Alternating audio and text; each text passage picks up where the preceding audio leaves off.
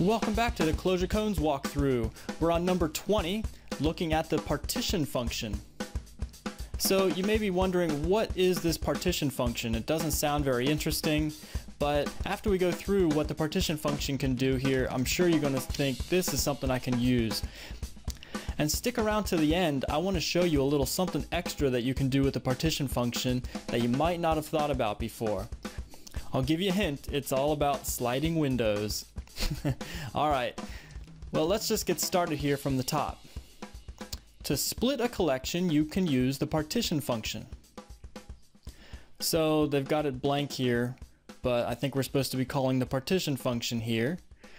And we pass it the number 2, and then we pass it this sequence of 4 items. Range 4, as we've learned in previous videos, just will return 4 values, 0, 1, 2, 3. So with those 4 values, we're going to partition it into groups of 2. So you see here a list gets returned, and this list has 2 lists inside of it. Here's one, it has 2 elements in it, and the second list also has 2 elements in it. And I just want to make it clear, this might be a little confusing, that this number 2 is actually saying how many items you want in each group. It's not saying that we want 2 groups all together, it's how many items we want in each of the groups, and there could be any number of groups. It just depends on the size of the lazy sequence that we provide. So let's solve this one. Partition. There we go. Okay, next. But watch out if there are not enough elements to form n sequences. I think that's a typo. Form sequences of n, or maybe we can just say not enough elements to form the final list of size n. Maybe we can say that. So if we call the partition function and we're saying our n is 3, we want groups of 3, and here we're passing a vector, a sequence that has 5 elements in it. What's going to happen? We know that the first 3 elements are going to be grouped together since we have those available. But what's after that? Well, it looks like nothing's after that. We might have expected that the D and the E would be used here, but that's not the case. So this is all we got, the A, B, C. Okay, now what else are we learning? You can use partition-all if you want to get partitions with less than n elements. So here again, we're going to call with a range of 5 elements, and we're going to split it up into, partition it up into groups of 3. So what are we going to get? We should get 0, 1, 2 for the first 3, and we are going to get the 3 and the 4 as the next. So that passes. It's not a list of 3, but it did the best that it could. It's going to go ahead and take this one, even though it doesn't quite fill out the 3 that we requested. So let's see. Next one. If you need to, you can start each sequence with an offset. So they call it an offset. I also call it maybe a step. So here we're calling partition with a group size as 3, and then there's another parameter here we can specify. You can call it an offset or maybe a step, and then they specify the sequence that we want to partition. So here are the sequences. Range 13, we got 13 elements, and we're going to partition it into groups of 3. So here we see it partitioned out pretty well, 0, 1, 2, but then look what happened. It actually skipped over 3 and 4 and then started the next list with 5, 5, 6, 7, and again skipping 8, 9, and then jumping to 10. So how is it doing that? Well, that's where this offset value comes in. So by default, if you don't specify the offset value, it actually is just set to the same value as your n. So 3 in this case would be the default. And what you're seeing there is if 3 is the value, it's going to create the group of 3, and then it's going to step forward in the list by 3 elements so that it can start the next list with, in this case, it would be the value 3, 4, 5, right? But that's not the case. We're actually skipping over. We're stepping further ahead. We're stepping forward 2 more elements to get to the 5 here. So we're going from 0 to 5. That's a step of 5.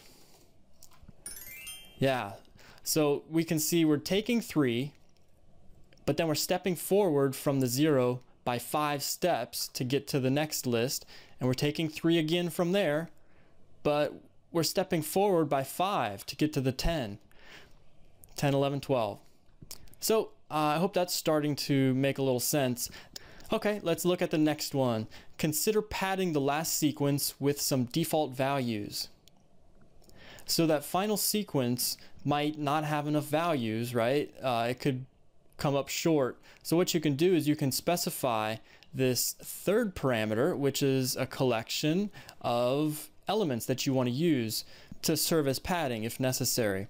So in this case, we've got a range 7, we got 7 elements, grouping it into groups of 3.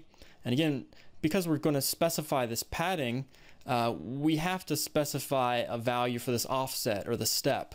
So we're just using it like the default, just passing the same step value as the n here. And what do we get? We get 0, 1, 2, 3, 4, 5, and then just one with a 6, but it's got some padding in here, a hello. So it looks like that's what we want to provide here.